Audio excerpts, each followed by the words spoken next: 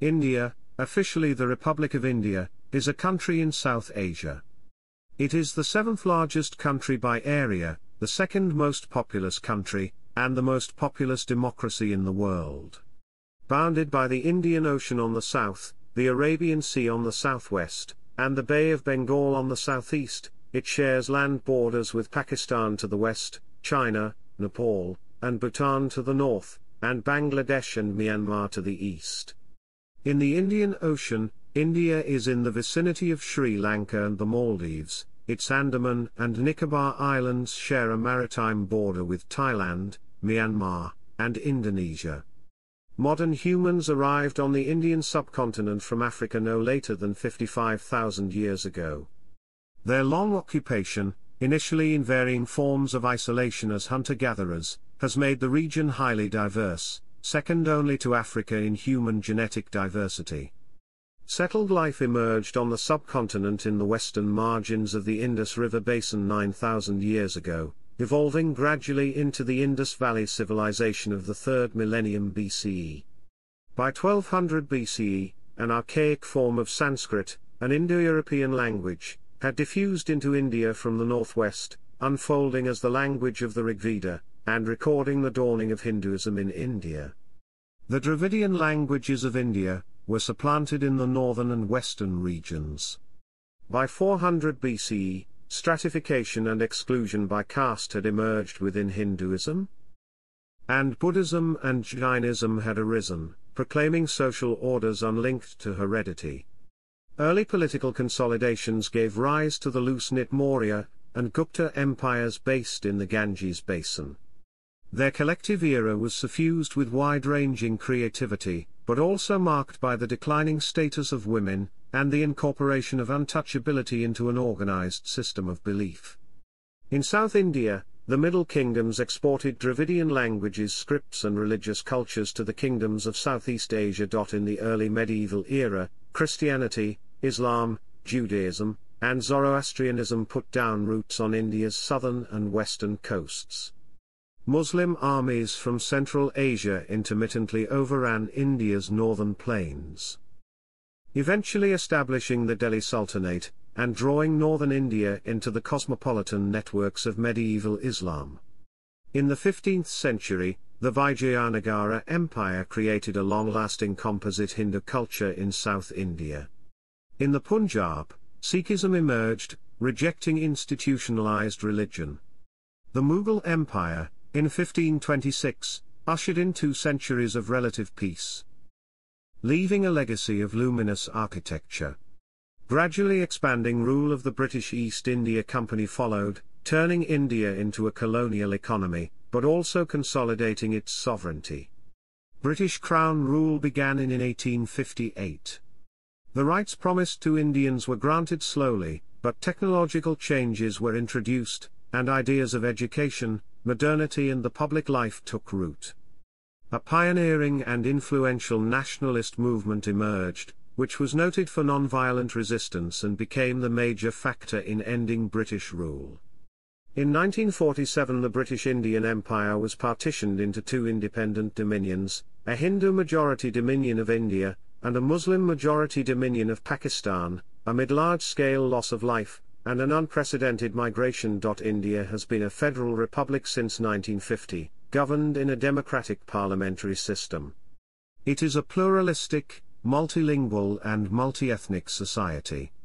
India's population grew from 361 million in 1951 to 1.211 billion in 2011. During the same time, its nominal per capita income increased from $64 annually to $1,498, and its literacy rate from 16.6% to 74%. From being a comparatively destitute country in 1951, India has become a fast-growing major economy and a hub for information technology services, with an expanding middle class. It has a space program which includes several planned or completed extraterrestrial missions. Indian movies, music, and spiritual teachings play an increasing role in global culture. India has substantially reduced its rate of poverty, though at the cost of increasing economic inequality. India is a nuclear weapons state, which ranks high in military expenditure. It has disputes over Kashmir with its neighbors, Pakistan and China, unresolved since the mid-20th century. Among the socio-economic challenges India faces are gender inequality, child malnutrition, and rising levels of air pollution. India's land is megadiverse, with 4 biodiversity hotspots. Its forest cover comprises 21.7% of its area. India's wildlife, which has traditionally been viewed with tolerance in India's culture, is supported among these forests, and elsewhere, in protected habitats. Chapter 1, Etymology. According to the Oxford English Dictionary, the name India is derived from the classical Latin India, a reference to South Asia and an uncertain region to its east, and in turn derived successively from Hellenistic Greek India, ancient Greek Indos, Old Persian Hindush, an eastern province of the Achaemenid Empire, and ultimately its cognate, the Sanskrit Sindhu, or river, specifically the Indus River and, by implication, its well-settled southern basin. The ancient Greeks referred to the Indians as Indwar, which translates as the people of the Indus. The term Bharat, mentioned in both Indian epic poetry and the Constitution of India, is used in its variations by many Indian languages. A modern rendering of the historical name Bharatavarsha, which applied originally to North India, Bharat gained increased currency from the mid-19th century as a native name for India. Hindustan is a Middle Persian name for India, introduced during the Mughal Empire and used widely since. Its meaning has varied, referring to a region encompassing present-day northern India, and Pakistan or to India in its near entirety. Chapter 2, History. Chapter 2 Section 1, Ancient India. By 55,000 years ago, the first modern humans, or Homo sapiens, had arrived on the Indian subcontinent from Africa, where they had earlier evolved. The earliest known modern human remains in South Asia date to about 30,000 years ago. After 6500 BCE, evidence for domestication of food crops and animals, construction of permanent structures, and storage of agricultural surplus appeared in Meghar and other sites in what is now Balochistan, Pakistan. These gradually developed into the Indus Valley Civilization, the first urban culture in South Asia, which flourished during 2500 to 1900 BCE in what is now Pakistan and western India. Centered around cities such as Mohenjo-daro, Harappa, Dholavira, and Kalibangan, and relying on varied forms of subsistence, the civilization engaged robustly in crafts production and wide-ranging trade. During the period 2000 to 500 BCE, many regions of the subcontinent transitioned from the Chalcolithic cultures to the Iron Age ones. The Vedas, the oldest scriptures associated with Hinduism, were composed during this period, and historians have analyzed these to posit a Vedic culture in the Punjab region and the Upper Gangetic Plain. Most historians also consider this period to have encompassed several waves of Indo-Aryan migration into the subcontinent from the northwest.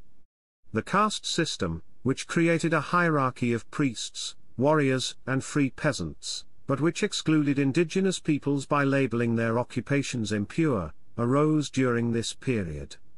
On the Deccan Plateau, archaeological evidence from this period suggests the existence of a chiefdom stage of political organization. In South India, a progression to sedentary life is indicated by the large number of megalithic monuments dating from this period, as well as by nearby traces of agriculture, irrigation tanks, and craft traditions. In the late Vedic period, around the 6th century BCE, the small states and chiefdoms of the Ganges Plain and the northwestern regions had consolidated into 16 major oligarchies and monarchies that were known as the Mahajanapadas. The emerging urbanization gave rise to non-Vedic religious movements, 2 of which became independent religions. Jainism came into prominence during the life of its exemplar, Mahavira. Buddhism, based on the teachings of Gautama Buddha, attracted followers from all social classes excepting the middle class. Chronicling the life of the Buddha was central to the beginnings of recorded history in India. In an age of increasing urban wealth, Both religions held up renunciation as an ideal, and both established long-lasting monastic traditions. Politically, by the 3rd century BCE, the kingdom of Magadha had annexed or reduced other states to emerge as the Mauryan Empire. The empire was once thought to have controlled most of the subcontinent except the far south, but its core regions are now thought to have been separated by large autonomous areas. The Mauryan kings are known as much for their empire building and determined management of public life as for Ashoka's renunciation of militarism, and far-flung advocacy of the Buddhist Dhamma. The Sangam literature of the Tamil language reveals that, between 200 BCE and 200 CE, the southern peninsula was ruled by the Cheras, the Cholas, and the Pandyas, dynasties that traded extensively with the Roman Empire and with West and Southeast Asia. In North India, Hinduism asserted patriarchal control within the family, leading to increased subordination of women. By the 4th and 5th centuries, the Gupta Empire had created a complex system of administration and taxation in the Greater Ganges Plain. This system became a model for later Indian kingdoms. Under the Guptas, a renewed Hinduism based on devotion, rather than the management of ritual, began to assert itself. This renewal was reflected in a flowering of sculpture and architecture, which found patrons among an urban elite. Classical Sanskrit literature flowered as well, and Indian science, astronomy, medicine, and mathematics made significant advances. Chapter 2 Section 2, Medieval India. The Indian early medieval age, from 600 to 1200 CE, is defined by regional kingdoms and cultural diversity. When Harsha of Kanauj, who ruled much of the Indo-Gangetic plain from 606 to 647 CE, attempted to expand southwards, he was defeated by the Chalukya ruler of the Deccan. When his successor attempted to expand eastwards, he was defeated by the Pala king of Bengal. When the Chalukyas attempted to expand southwards, they were defeated by the Pallavas from farther south, who in turn were opposed by the Pandyas and the Cholas from still farther south. No ruler of this period was able to create an empire and consistently control lands much beyond their core region. During this time, pastoral peoples, whose land had been cleared to make way for the growing agricultural economy, were accommodated within caste society, as were new non-traditional ruling classes. The caste system consequently began to show regional differences. In the 6th and 7th centuries, the first devotional hymns were created in the Tamil language. They were imitated all over India and led to both the resurgence of Hinduism, and the development of all modern languages of the subcontinent. Indian royalty, big and small, and the temples they patronized, drew citizens in great numbers to the capital cities, which became economic hubs as well. Temple towns of various sizes began to appear everywhere as India underwent another urbanization. By the 8th and 9th centuries, the effects were felt in Southeast Asia, as South Indian culture and political systems were exported to lands that became part of modern-day Myanmar, Thailand, Laos, Cambodia, Vietnam, Philippines, Malaysia, and Java. Indian merchants, scholars, and sometimes armies were involved in this transmission. Southeast Asians took the initiative as well, with many sojourning in Indian seminaries and translating Buddhist and Hindu texts into their languages. After the 10th century, Muslim Central Asian nomadic clans, using swift horse cavalry and raising vast armies united by ethnicity and religion, repeatedly overran South Asia's northwestern plains, leading eventually to the establishment of the Islamic Delhi Sultanate in 1206. The Sultanate was to control much of North India, and to make many forays into South India. Although at first disruptive for the Indian elites, the Sultanate largely left its vast non-Muslim subject population to its own laws and customs. By repeatedly repulsing Mongol raiders in the 13th century, the Sultanate saved India from the devastation visited on West and Central Asia, setting the scene for centuries of migration of fleeing soldiers, learned men, mystics, traders, artists, and artisans from that region into the subcontinent, thereby creating a syncretic Indo-Islamic culture in the north. The Sultanate's raiding and weakening of the regional kingdoms of South India paved the way for the indigenous Vijayanagara Empire. Embracing a strong Shaivite tradition and building upon the military technology of the Sultanate, the empire came to control much of peninsular India, and was to influence South Indian society for long afterwards. Chapter 2 Section 3, Early Modern India. In the early 16th century, northern India, then under mainly Muslim rulers, fell again to the superior mobility and firepower of a new generation of Central Asian warriors. The resulting Mughal Empire did not stamp out the local societies it came to rule. Instead, it balanced and pacified them through new administrative practices and diverse and inclusive ruling elites, leading to more systematic, centralized, and uniform rule. Eschewing tribal bonds and Islamic identity, especially under Akbar, the Mughals united their far-flung realms through loyalty, expressed through a Persianized culture, to an emperor who had near-divine status.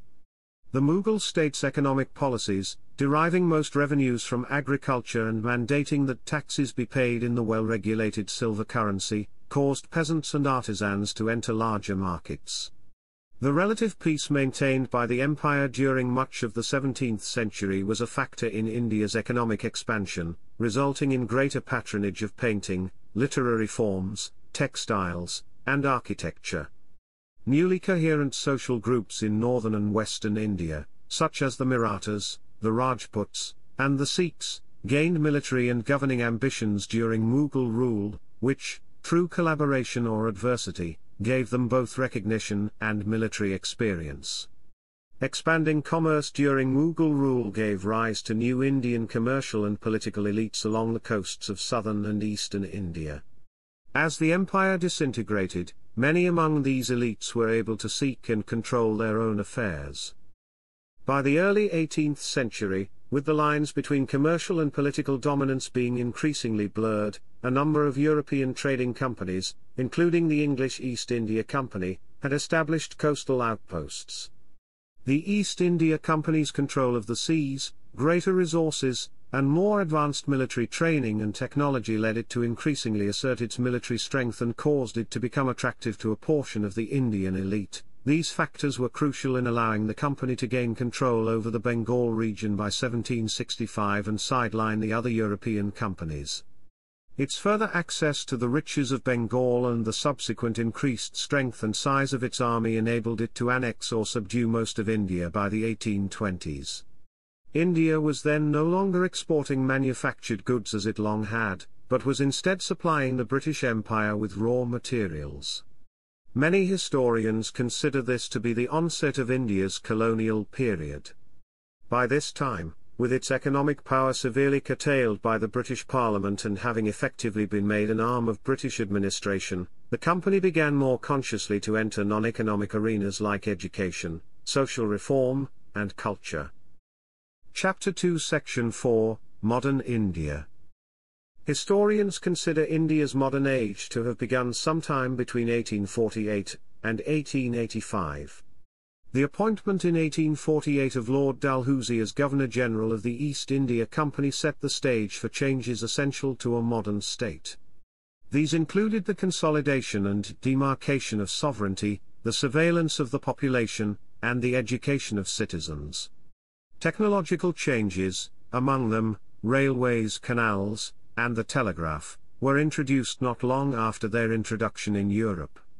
However, disaffection with the company also grew during this time and set off the Indian Rebellion of 1857. Fed by diverse resentments and perceptions, including invasive British-style social reforms, harsh land taxes, and summary treatment of some rich landowners and princes, the rebellion rocked many regions of northern and central India, and shook the foundations of company rule. Although the rebellion was suppressed by 1858, it led to the dissolution of the East India Company and the direct administration of India by the British government. Proclaiming a unitary state and a gradual but limited British-style parliamentary system, the new rulers also protected princes and landed gentry as a feudal safeguard against future unrest. In the decades following, public life gradually emerged all over India, leading eventually to the founding of the Indian National Congress in 1885. The rush of technology and the commercialization of agriculture in the second half of the 19th century was marked by economic setbacks, and many small farmers became dependent on the whims of faraway markets. There was an increase in the number of large-scale famines, and, despite the risks of infrastructure development borne by Indian taxpayers, little industrial employment was generated for Indians. There were also salutary effects. Commercial cropping, especially in the newly canalled Punjab, led to increased food production for internal consumption. The railway network provided critical famine relief, notably reduced the cost of moving goods, and helped nascent Indian-owned industry. After World War I, in which approximately 1 million Indians served, a new period began. It was marked by British reforms but also repressive legislation, by more strident Indian calls for self-rule, and by the beginnings of a non-violent movement of non-cooperation, of which Mohandas Karamchand Gandhi would become the leader and enduring symbol. During the 1930s, slow legislative reform was enacted by the British. The Indian National Congress won victories in the resulting elections. The next decade was beset with crises: Indian participation in World War II, the Congress's final push for non-cooperation, and an upsurge of Muslim nationalism. All were capped by the advent of independence in 1947, but tempered by the partition of India into two states, India and Pakistan. Vital to India's self-image as an independent nation was its constitution, completed in 1950, which put in place a secular and democratic republic. It has remained a democracy with civil liberties, an active Supreme Court, and a largely independent press. Economic liberalization, which began in the 1990s, has created a large urban middle class, transformed India into one of the world's fastest-growing economies, and increased its geopolitical clout. Indian movies, music, and spiritual teachings play an increasing role in global culture. Yet, India is also shaped by seemingly unyielding poverty, both rural and urban, by religious and caste-related violence, by Maoist-inspired Naxalite insurgencies, and by separatism in Jammu and Kashmir and in northeast India. It has unresolved territorial disputes with China and with Pakistan.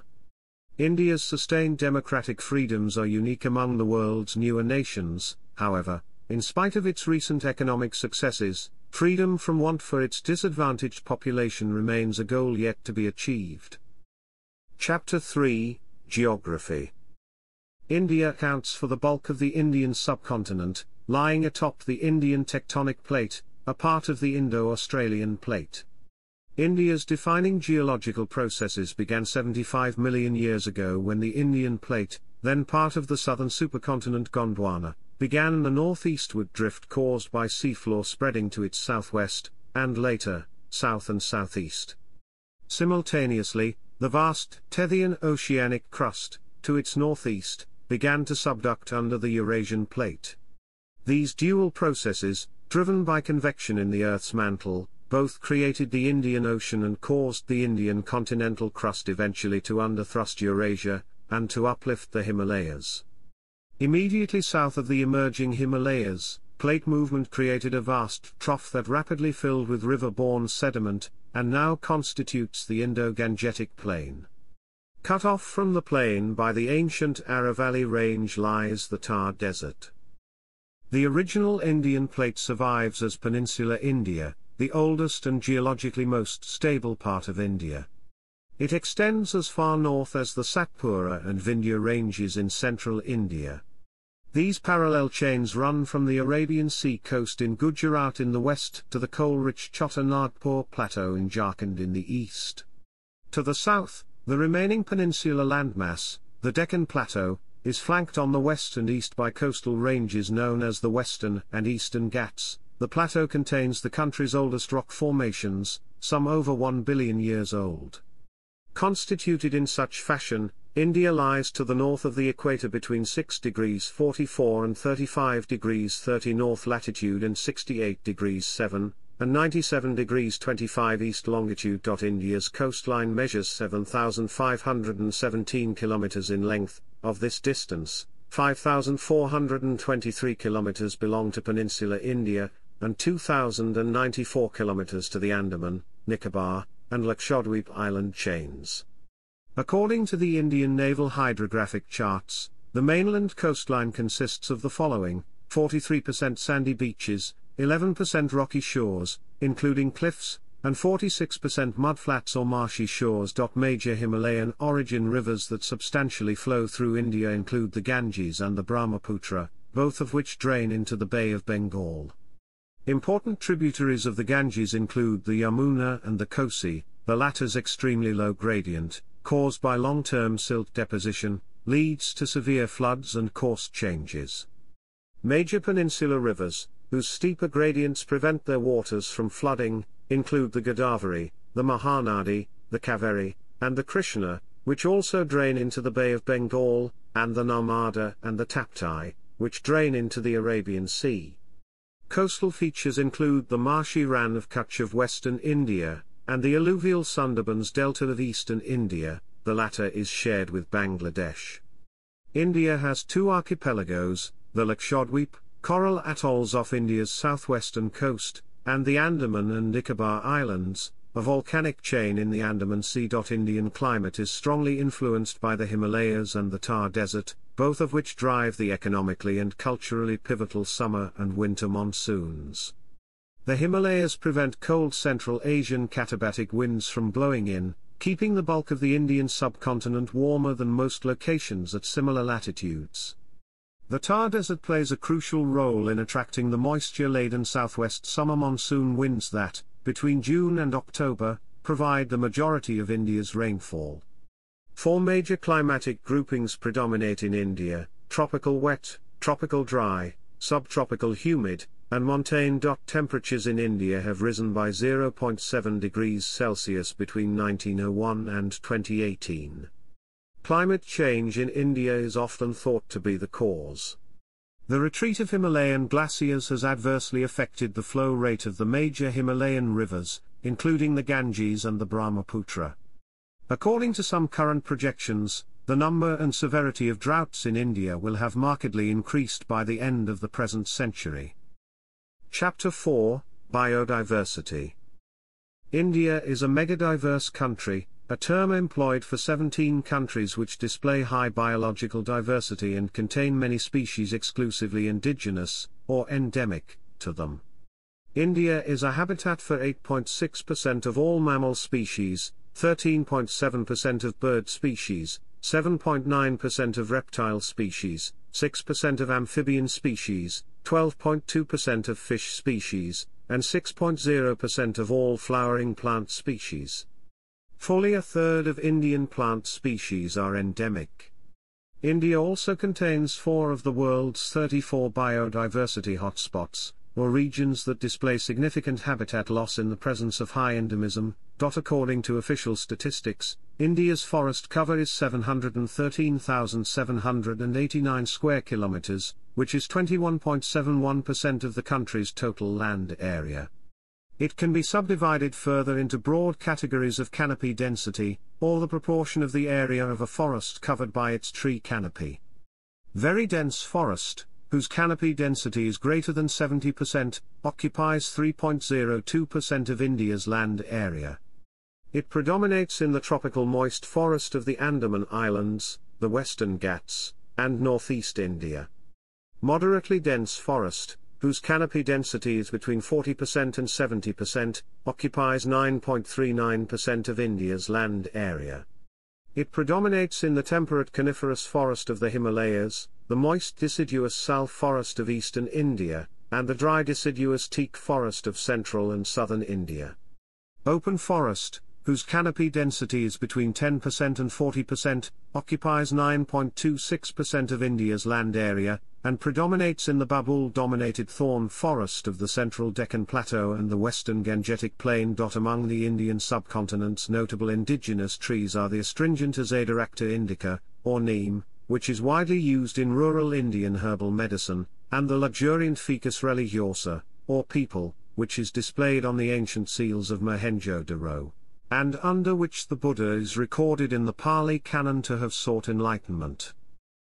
Many Indian species have descended from those of Gondwana, the southern supercontinent from which India separated more than 100 million years ago. India's subsequent collision with Eurasia set off a mass exchange of species. However, volcanism and climatic changes later caused the extinction of many endemic Indian forms. Still later, mammals entered India from Asia through two zoogeographical passes flanking the Himalayas. This had the effect of lowering endemism among India's mammals, which stands at 12.6%, contrasting with 45.8% among reptiles and 55.8% among amphibians. Notable endemics are the vulnerable hooded leaf monkey and the threatened Beddoes toad of the Western Ghats. India contains 172 UCAN-designated threatened animal species, or 2.9% of endangered forms. These include the endangered Bengal tiger, and the Ganges River dolphin. Critically endangered species include the gharial, a crocodilian, the great Indian bustard, and the Indian white-rumped vulture, which has become nearly extinct by having ingested the carrion of diclofenac-treated cattle. The pervasive and ecologically devastating human encroachment of recent decades has critically endangered Indian wildlife. In response, the system of national parks and protected areas, first established in 1935, was expanded substantially. In 1972, India enacted the Wildlife Protection Act and Project Tiger to safeguard crucial wilderness. The Forest Conservation Act was enacted in 1980 and amendments added in 1988. India hosts more than 500 wildlife sanctuaries and 13 biosphere reserves, 4 of which are part of the World Network of Biosphere Reserves. 25 wetlands are registered under the Ramsar Convention. Chapter 5, Politics and Government. Chapter 5 Section 1, Government. India is a federation with a parliamentary system governed under the Constitution of India, the country's supreme legal document. It is a constitutional republic and representative democracy, in which majority rule is tempered by minority rights protected by law. Federalism in India defines the power distribution between the Union and the states. The Constitution of India, which came into effect on the 26th of January 1950, originally stated India to be a sovereign, democratic republic. This characterization was amended in 1971 to a sovereign, socialist, secular, democratic republic. India's form of government, traditionally described as quasi-federal with a strong centre and weak states, has grown increasingly federal since the late 1990s as a result of political, economic, and social changes. The Government of India comprises 3 branches. Executive, the President of India, is the ceremonial head of state, who is elected indirectly for a 5-year term by an electoral college comprising members of national and state legislatures. The Prime Minister of India is the head of government and exercises most executive power. Appointed by the President, the Prime Minister is by convention supported by the party or political alliance having a majority of seats in the lower house of Parliament.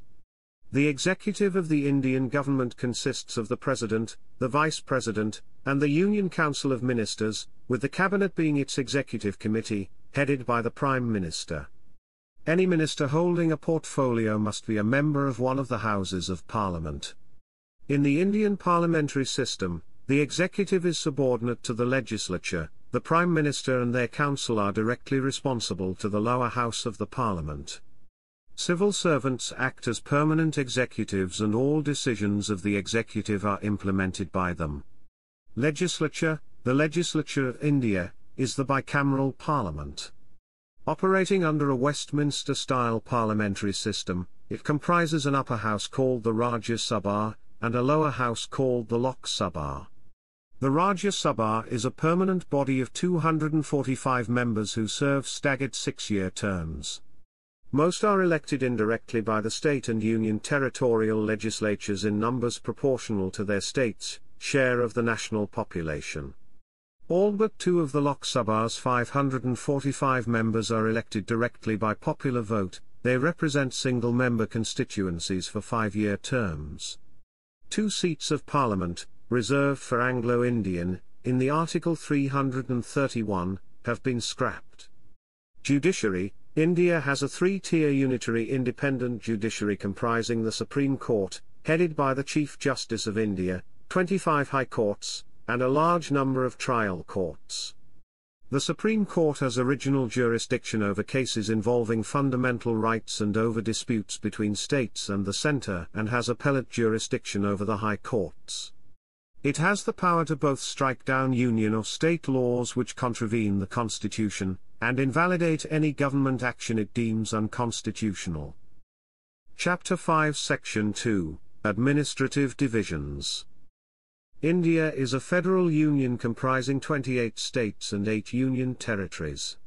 All states, as well as the union territories of Jammu and Kashmir, Puducherry and the National Capital Territory of Delhi, have elected legislatures and governments following the Westminster system of governance. The remaining 5 union territories are directly ruled by the central government through appointed administrators. In 1956, under the States Reorganization Act, states were reorganized on a linguistic basis. There are over 250,000 local government bodies at city, town, block, district and village levels. Chapter 6, Foreign, Economic and Strategic Relations. In the 1950s, India strongly supported decolonization in Africa and Asia and played a leading role in the non-aligned movement. After initially cordial relations with neighboring China, India went to war with China in 1962, and was widely thought to have been humiliated. India has had tense relations with neighboring Pakistan. The two nations have gone to war 4 times, in 1947, 1965, 1971, and 1999. 3 of these wars were fought over the disputed territory of Kashmir, while the 4th, the 1971 war, followed from India's support for the independence of Bangladesh. In the late 1980s, the Indian military twice intervened abroad at the invitation of the host country, a peacekeeping operation in Sri Lanka between 1987 and 1990, and an armed intervention to prevent a 1988 coup d'état attempt in the Maldives. After the 1965 war with Pakistan, India began to pursue close military and economic ties with the Soviet Union. By the late 1960s, the Soviet Union was its largest arms supplier. Aside from ongoing its special relationship with Russia, India has wide-ranging defense relations with Israel and France. In recent years, it has played key roles in the South Asian Association for Regional Cooperation, and the World Trade Organization. The nation has provided 100,000 military and police personnel to serve in 35 UN peacekeeping operations across 4 continents. It participates in the East Asia Summit, the G8+5, and other multilateral forums. India has close economic ties with countries in South America, Asia, and Africa. It pursues a Look East policy that seeks to strengthen partnerships with the ASEAN nations, Japan, and South Korea that revolve around many issues, but especially those involving economic investment and regional security. China's nuclear test of 1964, as well as its repeated threats to intervene in support of Pakistan in the 1965 war, convinced India to develop nuclear weapons. India conducted its first nuclear weapons test in 1974 and carried out additional underground testing in 1998. Despite criticism and military sanctions, India has signed neither the Comprehensive Nuclear Test Ban Treaty nor the Nuclear Non-Proliferation Treaty, considering both to be flawed and discriminatory. India maintains a no-first-use nuclear policy and is developing a nuclear triad capability as a part of its minimum credible deterrence doctrine. It is developing a ballistic missile defense shield and a 5th-generation fighter jet. Other indigenous military projects involve the design and implementation of Vikrant-class aircraft carriers and Arihant-class nuclear submarines. Since the end of the Cold War, India has increased its economic, strategic, and military cooperation with the United States and the European Union. In 2008, a civilian nuclear agreement was signed between India and the United States. Although India possessed nuclear weapons at the time and was not a party to the Nuclear Non-Proliferation Treaty, it received waivers from the International Atomic Energy Agency, and the Nuclear Suppliers Group, ending earlier restrictions on India's nuclear technology and commerce. As a consequence, India became the sixth de facto nuclear weapons state. India subsequently signed cooperation agreements involving civilian nuclear energy with Russia, France, the United Kingdom, and Canada. The President of India is the Supreme Commander of the nation's armed forces, with 1.45 million active troops. They compose the world's second-largest military.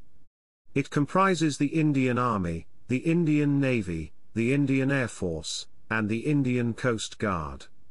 The official Indian defense budget for 2011 was $36.03 billion, or 1.83% of GDP. Defense expenditure was pegged at $70.12 billion for fiscal year 2022-23 and increased 9.8% than previous fiscal year. India is the world's second-largest arms importer. Between 2016 and 2020, it accounted for 9.5% of the total global arms imports. Much of the military expenditure was focused on defense against Pakistan and countering growing Chinese influence in the Indian Ocean. In May 2017, the Indian Space Research Organisation launched the South Asia satellite, a gift from India to its neighbouring SAARC countries. In October 2018, India signed a $5.43 billion agreement with Russia to procure four S-400 Triumph surface-to-air missile defense systems, Russia's most advanced long-range missile defense system. Chapter 7, Economy. According to the International Monetary Fund, the Indian economy in 2020 was nominally worth $2.7 trillion. It is the sixth largest economy by market exchange rates, and is around $8.9 trillion, the third largest by purchasing power parity. With its average annual GDP growth rate of 5.8% over the past 2 decades, and reaching 6.1% during 2011 to 2012, India is one of the world's fastest-growing economies.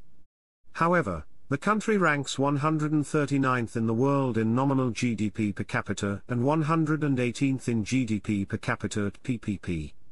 Until 1991, all Indian governments followed protectionist policies that were influenced by socialist economics. Widespread state intervention and regulation largely walled the economy off from the outside world. An acute balance of payments crisis in 1991 forced the nation to liberalize its economy. Since then it has moved slowly towards a free market system by emphasizing both foreign trade and direct investment inflows. India has been a member of WTO since the 1st of January 1995. The 522 million worker Indian labor force is the world's second largest, as of 2017. The service sector makes up 55.6% of GDP, the industrial sector 26.3%, and the agricultural sector 18.1%. India's foreign exchange remittances of $87 billion in 2021, highest in the world, were contributed to its economy by 32 million Indians working in foreign countries.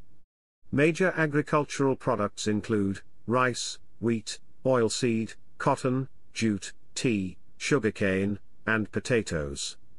Major industries include textiles, telecommunications, chemicals, pharmaceuticals, biotechnology, food processing, steel, transport equipment, cement, mining, petroleum, machinery, and software. In 2006, the share of external trade in India's GDP stood at 24%, up from 6% in 1985. In 2008, India's share of world trade was 1.68%. In 2011, India was the world's 10th largest importer and the 19th largest exporter. Major exports include petroleum products, textile goods, jewelry, software, engineering goods, chemicals, and manufactured leather goods. Major imports include crude oil, machinery, gems, fertilizer, and chemicals. Between 2001 and 2011, the contribution of petrochemical and engineering goods to total exports grew from 14% to 42%. India was the world's second largest textile exporter after China in the 2013 calendar year. Averaging an economic growth rate of 7.5% for several years prior to 2007, India has more than doubled its hourly wage rates during the first decade of the 21st century. Some 431 million Indians have left poverty since 1985. India's middle classes are projected to number around 580 million by 2030. Though ranking 51st in global competitiveness, as of 2010, India ranks 17th in financial market sophistication, 24th in the banking sector, 44th in business sophistication, and 39th in innovation, ahead of several advanced economies. With 7 of the world's top 15 information technology outsourcing companies based in India, as of 2009, the country is viewed as the second most favorable outsourcing destination after the United States. India was ranked 48th in the Global Innovation Index in 2020. It has increased its ranking considerably since 2015, where it was 81st. India's consumer market, the world's 11th largest, is expected to become 5th largest by 2030. Driven by growth, India's nominal GDP per capita increased steadily from $308 in 1991, when economic liberalization began, to $1,380 in 2010, to an estimated $1,730 in 2016. It is expected to grow to $2,313 by 2022. However, it has remained lower than those of other Asian developing countries such as Indonesia, Malaysia, Philippines, Sri Lanka, and Thailand, and is expected to remain so in the near future. According to a 2011 PricewaterhouseCoopers report, India's GDP at purchasing power parity could overtake that of the United States by 2045. During the next 4 decades, Indian GDP is expected to grow at an annualized average of 8%, making it potentially the world's fastest-growing major economy until 2050. The report highlights key growth factors: a young and rapidly growing working-age population, growth in the manufacturing sector because of rising education and engineering skill levels, and sustained growth of the consumer market driven by a rapidly growing middle class. The World Bank cautions that, for India to achieve its economic potential, it must continue to focus on public sector reform, transport infrastructure, agricultural and rural development, removal of labor regulations, education, energy security, and public health and nutrition. According to the Worldwide Cost of Living Report 2017 released by the Economist Intelligence Unit, which was created by comparing more than 400 individual prices across 160 products and services, 4 of the cheapest cities were in India: Bangalore, Mumbai, Chennai and New Delhi. Chapter 7 Section 1, Industries. India's telecommunication industry is the second largest in the world with over 1.2 billion subscribers. It contributes 6.5% to India's GDP.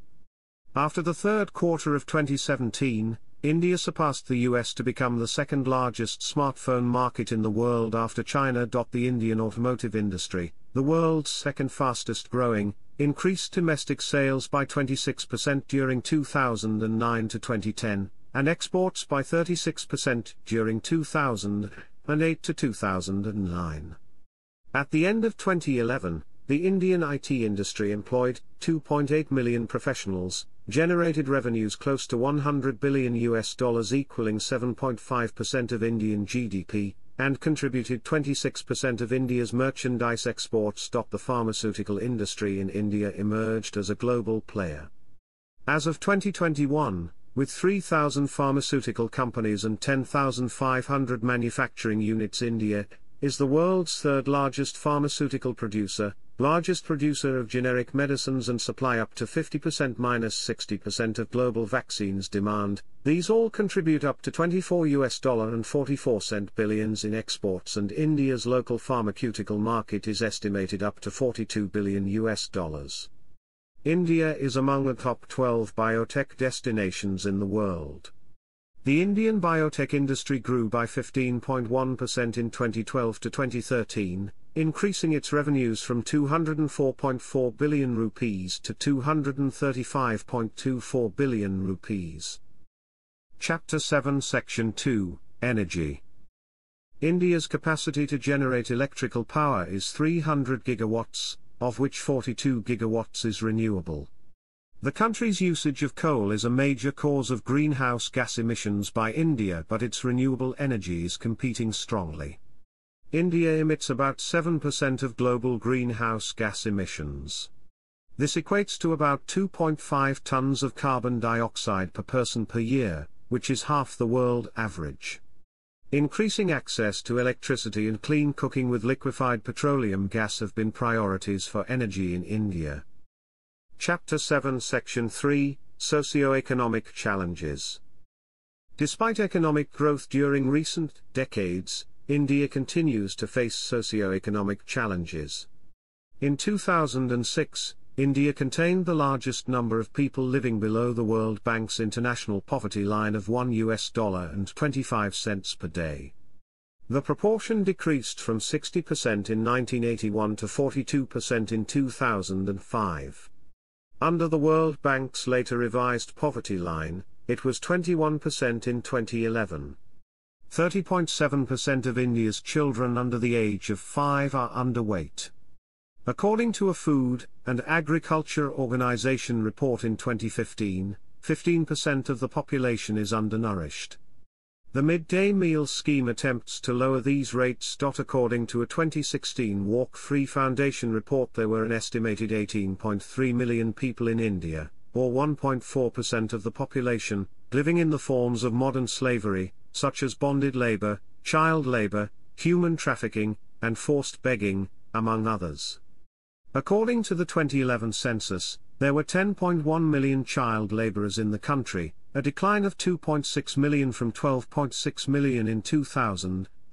Since 1991, economic inequality between India's states has consistently grown. The per capita net state domestic product of the richest states in 2007 was 3.2 times that of the poorest. Corruption in India is perceived to have decreased. According to the Corruption Perceptions Index, India ranked 78th out of 180 countries in 2018 with a score of 41 out of 100, an improvement from 85th in 2014.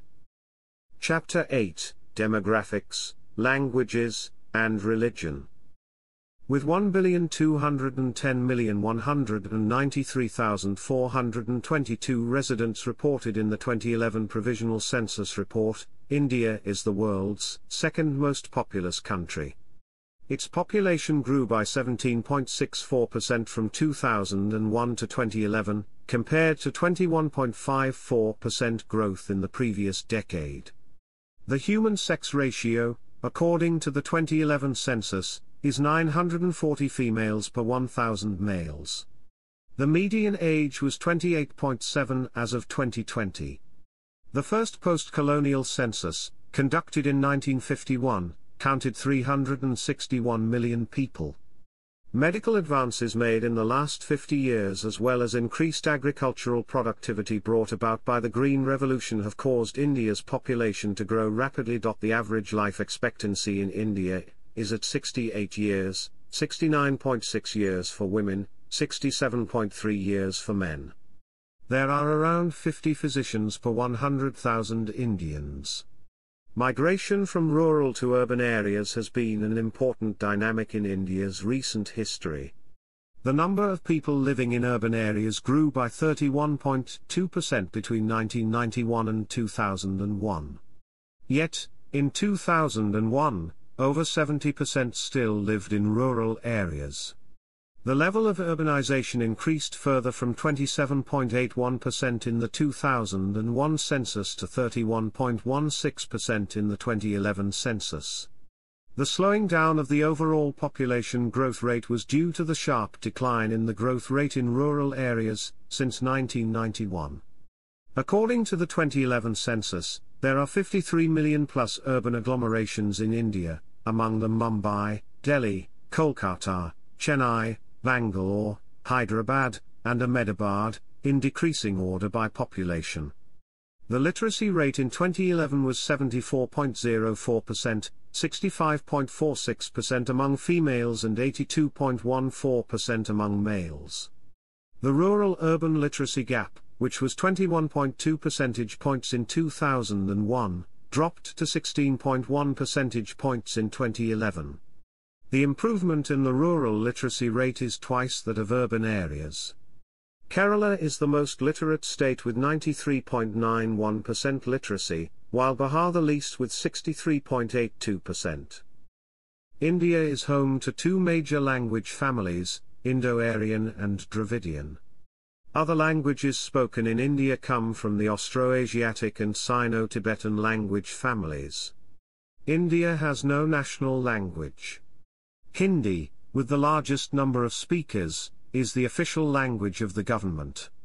English is used extensively in business and administration and has the status of a subsidiary official language. It is important in education, especially as a medium of higher education. Each state and union territory has one or more official languages, and the Constitution recognizes in particular 22 scheduled languages. The 2011 census reported the religion in India with the largest number of followers was Hinduism, followed by Islam, the remaining were Christianity, Sikhism, Buddhism, Jainism and others. India has the third largest Muslim population, the largest for a non-Muslim majority country. Chapter 9, Culture. Indian cultural history spans more than 4,500 years. During the Vedic period, the foundations of Hindu philosophy, mythology, theology and literature were laid, and many beliefs and practices which still exist today, such as Dharma, Karma, Yoga, and Moksha, were established. India is notable for its religious diversity, with Hinduism, Buddhism, Sikhism, Islam, Christianity, and Jainism among the nation's major religions. The predominant religion, Hinduism, has been shaped by various historical schools of thought, including those of the Upanishads, the Yoga Sutras, the Bhakti movement, and by Buddhist philosophy. Chapter 9 Section 1, Visual Art. South Asia has an ancient tradition of art, which has exchanged influences with the parts of Eurasia.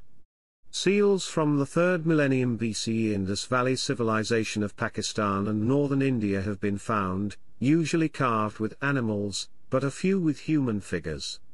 The Pashupati seal, excavated in Mohenjo-daro, Pakistan, in 1928-29, is the best known. After this there is a long period with virtually nothing surviving. Almost all surviving ancient Indian art thereafter is in various forms of religious, sculpture in durable materials, or coins. There was probably originally far more in wood, which is lost. In North India Mauryan art is the first imperial movement. In the 1st millennium CE, Buddhist art spread with Indian religions to Central, East and Southeast Asia, the last also greatly influenced by Hindu art. Over the following centuries a distinctly Indian style of sculpting the human figure developed, with less interest in articulating precise anatomy than ancient Greek sculpture but showing smoothly flowing forms expressing prana. This is often complicated by the need to give figures multiple arms or heads, or represent different genders on the left and right of figures, as with the Dhanarishvara form of Shiva and Parvati. Most of the earliest large sculpture is Buddhist, either excavated from Buddhist stupas such as Sanchi, Sarnath, and Amaravati, or is rock-cut reliefs at sites such as Ajanta, Kala, and Ellora. Hindu and Jain sites appear rather later. In spite of this complex mixture of religious traditions, generally, the prevailing artistic style at any time and place has been shared by the major religious groups, and sculptors probably usually served all communities. Gupta art, at its peak circa 300 c-circa 500 c, is often regarded as a classical period whose influence lingered for many centuries after it saw a new dominance of Hindu sculpture, as at the Elephanta caves. Across the north, this became rather stiff and formulaic after circa 800 c, though rich with finely carved detail in the surrounds of statues. But in the south, under the Pallava and Chola dynasties, Sculpture in both stone and bronze had a sustained period of great achievement. The large bronzes with Shiva's Nataraja have become an iconic symbol of India. Ancient painting has only survived at a few sites, of which the crowded scenes of court life in the Ajanta caves are by far the most important, but it was evidently highly developed, and is mentioned as a courtly accomplishment in Gupta times. Painted manuscripts of religious texts survive from eastern India about the 10th century onwards, most of the earliest being Buddhist and later Jain. No doubt the style of these was used in larger paintings. The Persian-derived Deccan painting, starting just before the Mughal miniature, between them give the first large body of secular painting, with an emphasis on portraits, and the recording of princely pleasures and wars.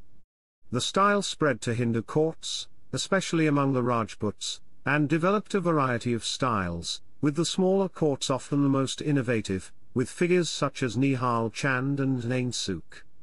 As a market developed among European residents, it was supplied by company painting by Indian artists with considerable Western influence.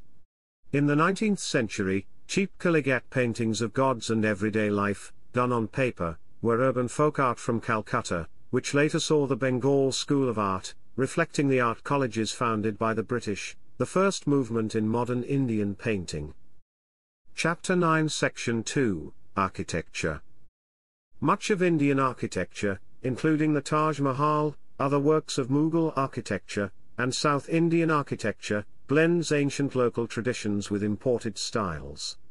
Vernacular architecture is also regional in its flavors. Vastu Shastra, literally science of construction or architecture and ascribed to Momuni Mayan, explores how the laws of nature affect human dwellings. It employs precise geometry and directional alignments to reflect perceived cosmic constructs. As applied in Hindu temple architecture, it is influenced by the Shilpa Shastras, a series of foundational texts whose basic mythological form is the Vastupurusha Mandala, a square that embodied the Absolute. The Taj Mahal, built in Agra between 1631 and 1648 by orders of Emperor Shah Jahan in memory of his wife, has been described in the UNESCO World Heritage List as the jewel of Muslim art in India, and one of the universally admired masterpieces of the world's heritage. Indo-Saracenic revival architecture, developed by the British in the late 19th century, drew on Indo-Islamic architecture. Chapter 9 Section 3, Literature. The earliest literature in India, composed between 1500 BCE and 1200 CE, was in the Sanskrit language. Major works of Sanskrit literature include the Rigveda, the epics, Mahabharata, and the Ramayana, Abhijanana Sakuntalam and Mahakavya poetry. In Tamil literature, the Sangam literature consisting of 2,381 poems, composed by 473 poets, is the earliest work. From the 14th to the 18th centuries, India's literary traditions went through a period of drastic change because of the emergence of devotional poets like Kabir, Tulsidas, and Guru Nanak. This period was characterized by a varied and wide spectrum of thought and expression. As a consequence, medieval Indian literary works differed significantly from classical traditions. In the 19th century, Indian writers took a new interest in social questions and psychological descriptions. In the 20th century, Indian literature was influenced by the works of the Bengali poet, author and philosopher Rabindranath Tagore, who was a recipient of the Nobel Prize in Literature. Chapter 9 Section 4, Performing Arts and Media. Indian music ranges over various traditions and regional styles. Classical music encompasses two genres and their various folk offshoots, the northern Hindustani and southern Carnatic schools. Regionalized popular forms include filmy and folk music. The syncretic tradition of the Bauls is a well-known form of the latter.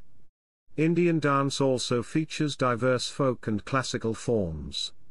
Among the better-known folk dances are the Bhangra of Punjab, the Bihu of Assam, the Tumar and Chow of Jharkhand, Odisha and West Bengal, Garba and Dangiya of Gujarat, Ghumar of Rajasthan, and the Lavani of Maharashtra.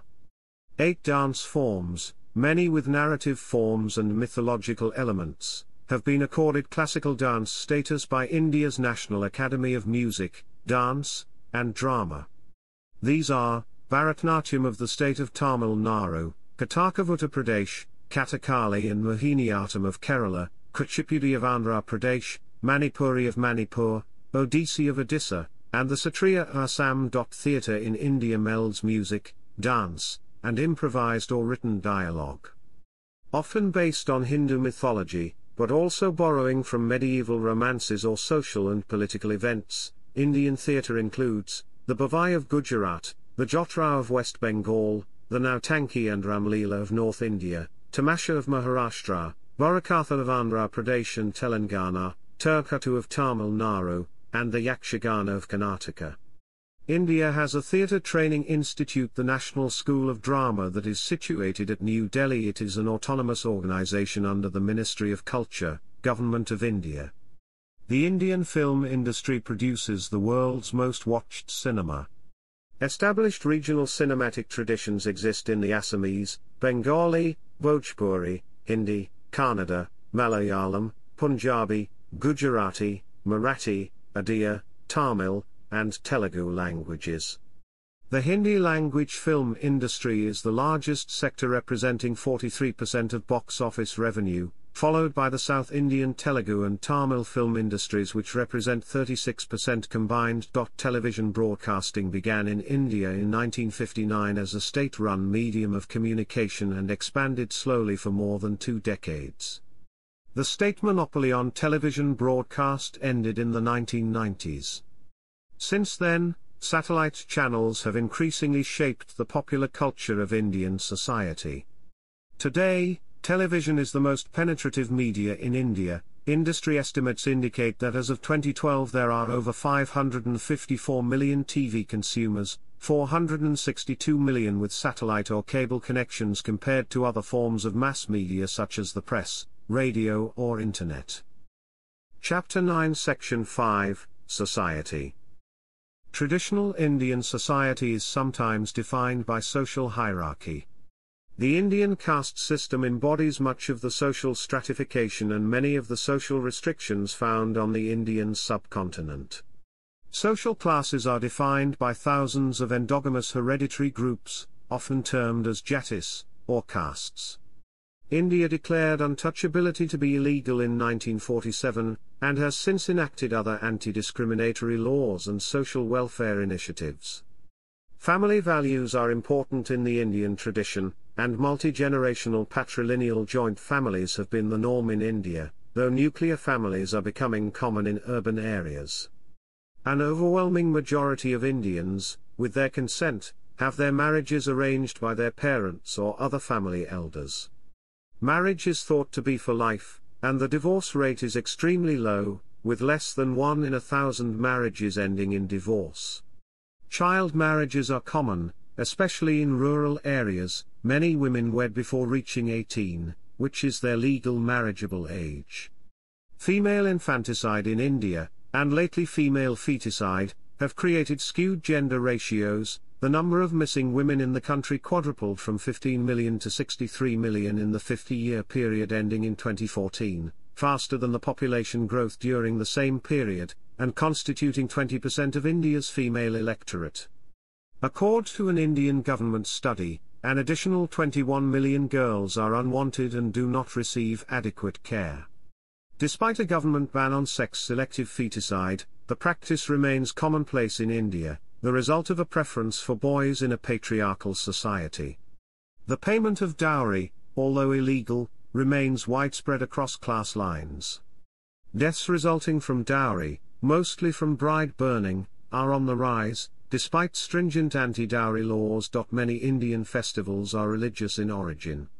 The best known include Diwali, Ganesh Chaturthi, Thai Pongal, Holi, Durga Puja, Eid-ul-Fitr, Bakr-Eid, Christmas, and Vaisakhi. Chapter 9, Section 6, Education. In the 2011 census, about 73% of the population was literate, with 81% for men and 65% for women.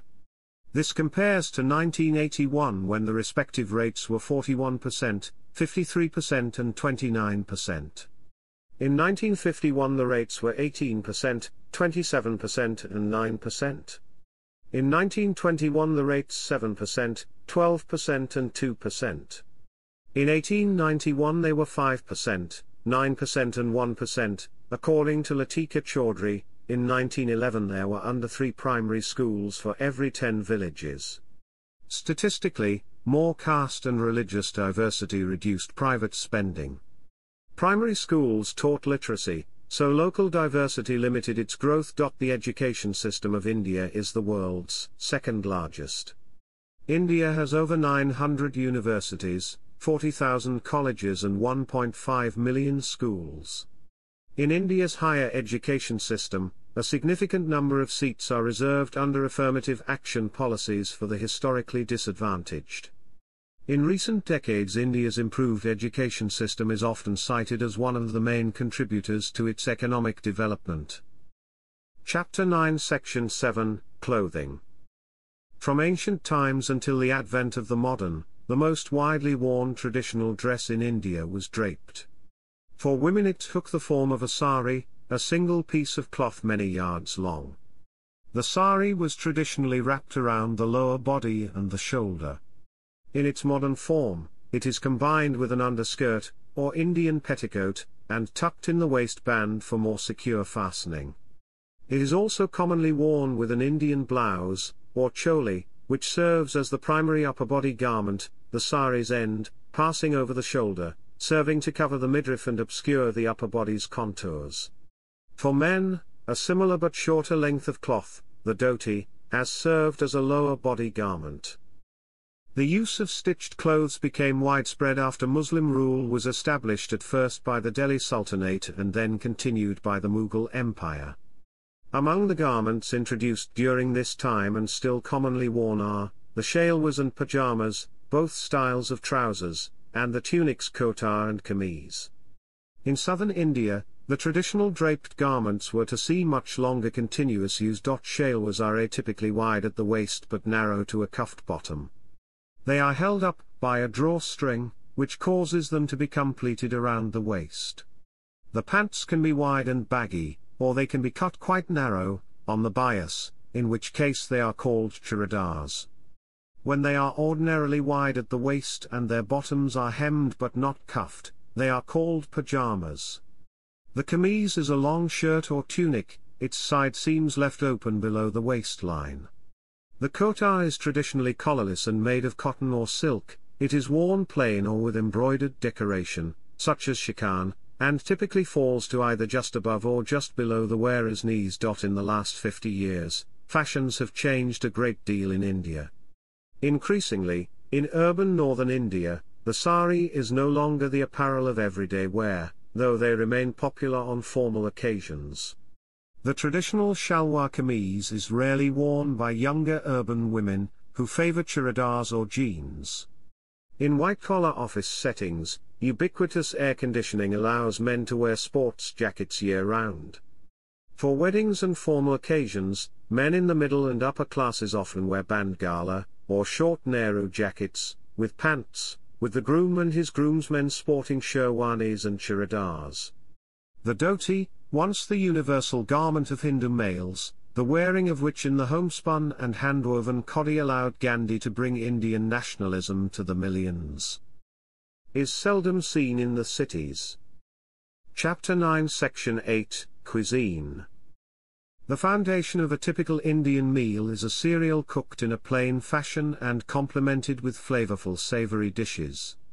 The cooked cereal could be steamed rice, chapati, a thin unleavened bread made from wheat flour, or occasionally cornmeal, and griddle cooked dry, the idli, a steamed breakfast cake, or dosa, a griddled pancake, both leavened and made from a batter of rice and gram meal.